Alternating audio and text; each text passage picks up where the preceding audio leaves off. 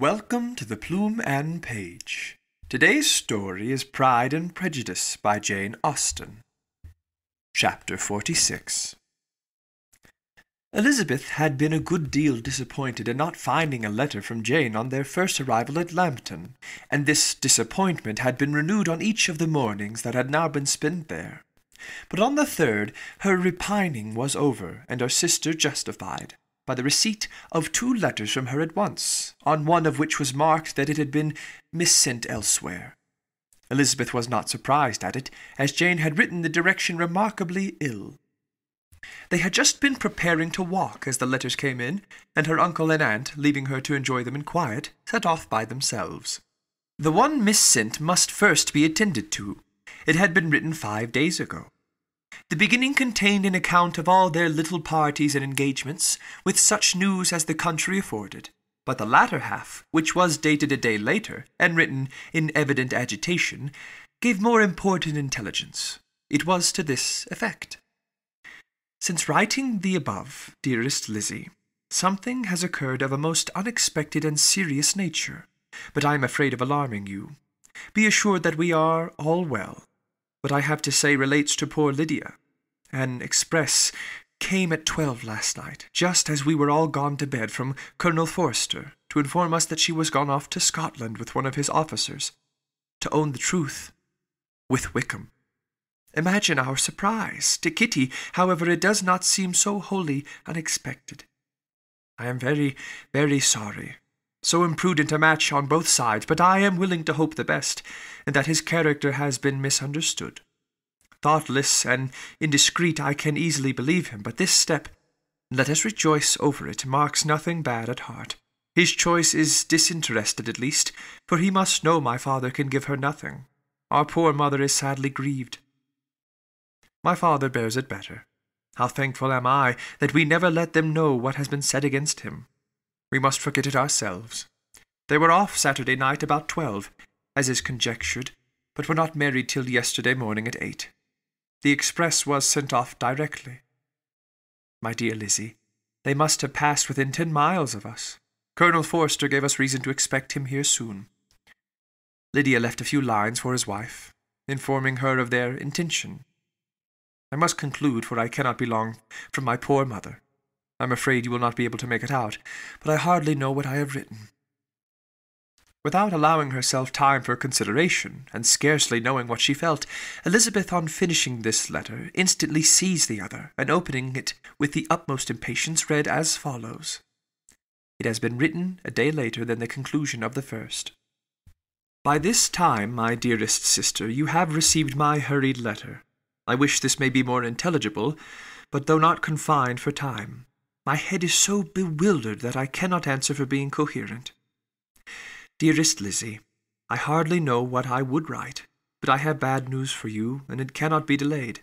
Imprudent as the marriage between Mr. Wickham and our poor Lydia would be, we are now anxious to be assured it has taken place, for there is but too much reason to fear they are not gone to Scotland.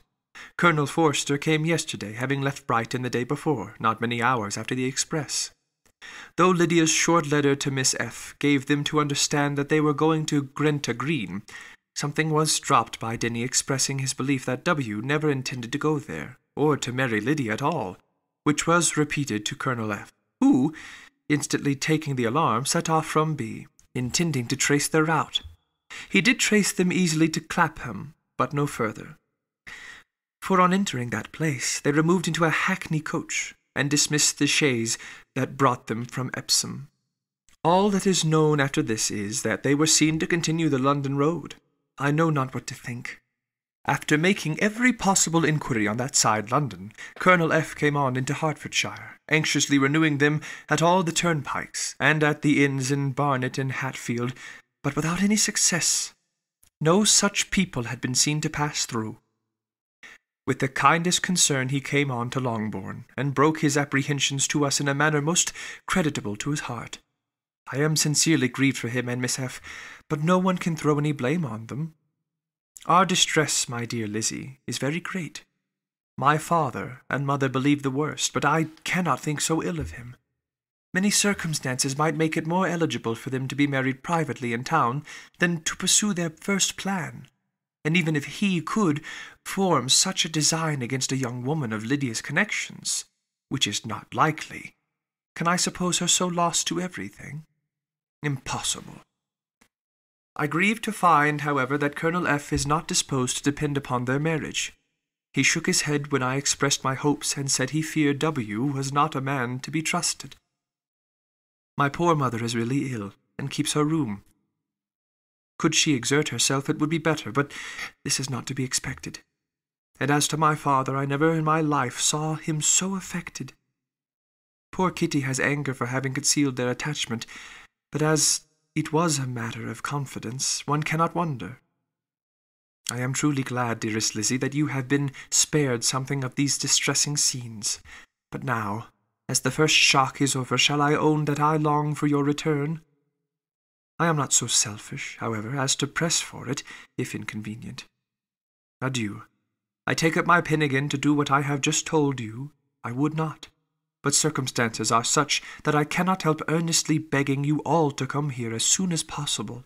I know my dear uncle and aunt so well that I am not afraid of requesting it, though I have still something more to ask of the former. My father is going to London with Colonel Forster instantly to try to discover her. What he means to do, I am sure I know not.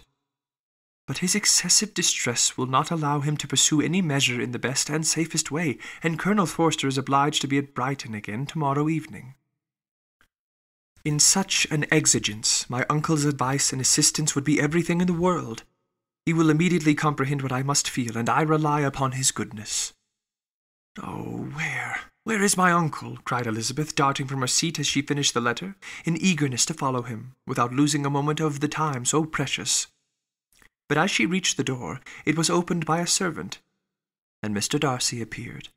Her pale face and impetuous manner made him start, and before he could recover himself to speak, she, in whose mind every idea was superseded by Lydia's situation, hastily exclaimed, I beg your pardon, but I must leave you. I must find Mr. Gardiner this moment, on business that cannot be delayed. I have not an instant to lose. Good God, what is the matter? Cried he, with more feeling than politeness. Then recollecting himself, I will not detain you a minute, but let me or let the servant go after Mr. and Miss Gardiner. You are not well enough. You cannot go by yourself. Elizabeth hesitated, but her knees trembled under her, and she felt how little would be gained by her attempting to pursue them. Calling back the servant, therefore, she commissioned him, though in so breathless an accent as made her almost unintelligible, to fetch his master and mistress home instantly. On his quitting the room she sat down, unable to support herself, and looking so miserably ill that it was impossible for Darcy to leave her, or to refrain from saying, in a tone of gentleness and commiseration, Let me call your maid. Is there nothing you could take to give you present relief? A glass of wine? Shall I get you one? You are very ill. No, I thank you, she replied, endeavouring to recover herself. There is nothing the matter with me. I am quite well. I am only distressed by some dreadful news which I have just received from Longbourn. She burst into tears as she alluded to it, and for a few minutes could not speak another word. Darcy, in wretched suspense, could only say something indistinctly of his concern, and observe her in compassionate silence. At length she spoke again. I have just had a letter from Jane, with such dreadful news. It cannot be concealed from anyone. My younger sister has left all her friends, has eloped, has thrown herself into the power of Mr. Wickham. They are gone off together from Brighton. You know him too well to doubt the rest. She has no money, no connections, nothing that can tempt him to... She is lost forever. Darcy was fixed in astonishment. When I consider, she added in yet a more agitated voice, that I might have prevented it, I, who knew what he was, had I but explained some part of it only, some part of what I learnt to my own family, had his character been known, this could not have happened. But it is all too late now. I am grieved, indeed, cried Darcy. Grieved. Shocked. But is it certain? Absolutely certain? Oh, yes. They left Brighton together on Sunday night, and retraced almost to London, but not beyond. They are certainly not gone to Scotland. And what has been done? What has been attempted to recover her? My father has gone to London, and Jane has written to beg my uncle's immediate assistance, and we shall be off, I hope, in half an hour. But nothing can be done. I know very well that nothing can be done. How is such a man to be worked on? How are they even to be discovered? I have not the smallest hope. It is every way horrible. Darcy shook his head in silent acquiescence. When my eyes were opened to his real character, oh, had I known what I ought, what I dared to do, but I knew not. I was afraid of doing too much. Wretched, wretched mistake. Darcy made no answer. He seemed scarcely to hear her, and was walking up and down the room in earnest mediation, his brow contracted, his air gloomy. Elizabeth soon observed, and instantly understood it. Her power was sinking. Everything must sink under such a proof of family weakness, such an assurance of the deepest disgrace. She could neither wonder nor condemn, but the belief of his self-conquest brought nothing consolatory to her bosom, afforded no palliation of her distress.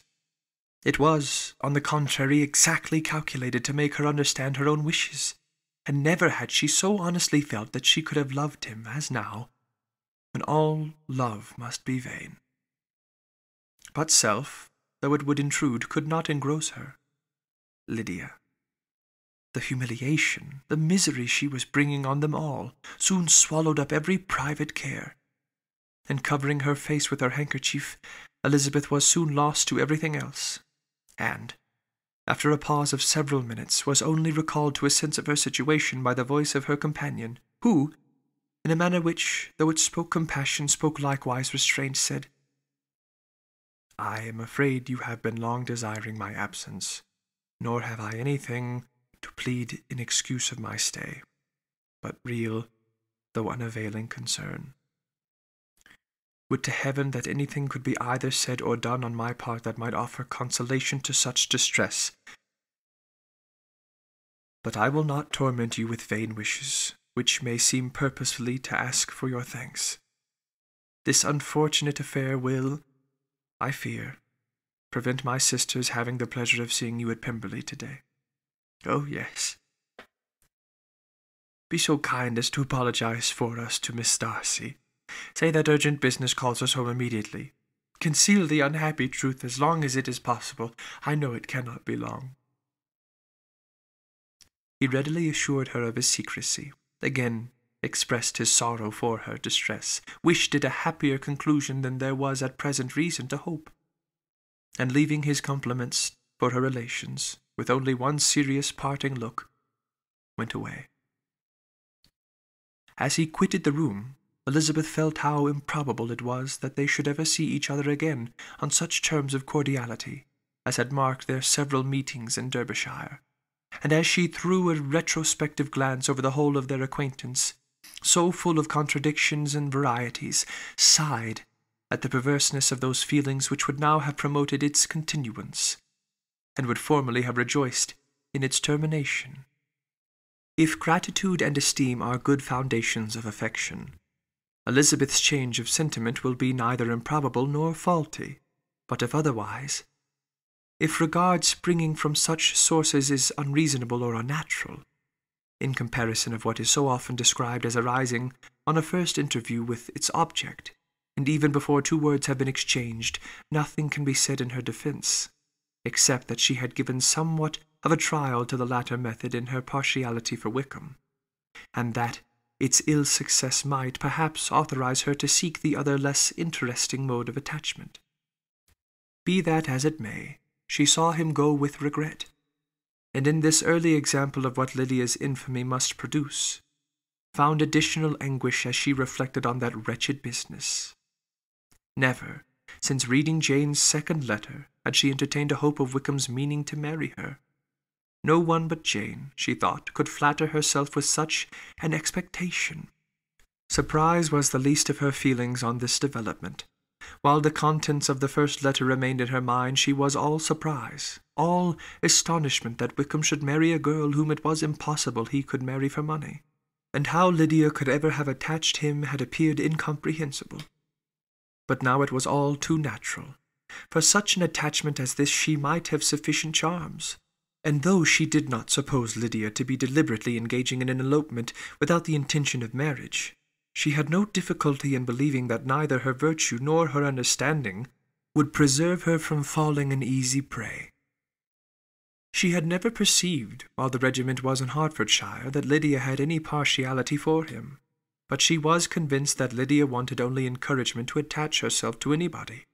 Sometimes one officer, sometimes another, had been her favourite. As their attentions raised them in her opinion, her affections had continually been fluctuating, but never without an object. The mischief of neglect and mistaken indulgence towards such a girl. Oh, how acutely did she now feel it! She was wild to be at home, to hear, to see, to be upon the spot to share with Jane in the cares that must now fall wholly upon her, in a family so deranged, a father absent, a mother incapable of exertion, and requiring constant attendance. And though almost persuaded that nothing could be done for Lydia, her uncle's interference seemed of the utmost importance. Until he entered the room, her impatience was severe. Mr. and Miss Gardiner had hurried back in alarm, supposing by the servant's account that their niece was taken suddenly ill. But satisfying them instantly on that head, she eagerly communicated the cause of their summons, reading the 2 letters aloud, and dwelling on the postscript of the last with trembling energy. Though Lydia had never been a favourite with them, Mr. and Miss Gardiner could not but be deeply afflicted. Not Lydia only, but all were concerned in it. And after the first exclamations of surprise and horror, Mr. Gardiner promised every assistance in his power. Elizabeth, though expecting no less, thanked him with tears of gratitude, and all 3 being actuated by one spirit, everything relating to their journey was speedily settled. They were to be off as soon as possible. "But what is to be done about Pemberley?" cried Miss Gardiner. "John told us Mr. Darcy was here when you sent for us. Was it so?" "Yes, and I told him we should not be able to keep our engagement. That is all settled." "What is all settled?" repeated the other, as she ran into her room to prepare. "And are they upon such terms as for her to disclose the real truth?" "Oh, that I knew how it was." But wishes were vain, or at least could only serve to amuse her in the hurry and confusion of the following hour. Had Elizabeth been at leisure to be idle, she would have remained certain that all employment was impossible to one so wretched as herself. But she had her share of business as well as her aunt, and amongst the rest there were notes to be written to all their friends at Lambton, with false excuses for their sudden departure. An hour, however, saw the whole completed, and Mr. Gardiner meanwhile having settled his account at the inn, nothing remained to be done but to go. And Elizabeth, after all the misery of the morning, found herself, in a shorter space of time than she could have supposed, seated in the carriage, and on the road to Longbourn.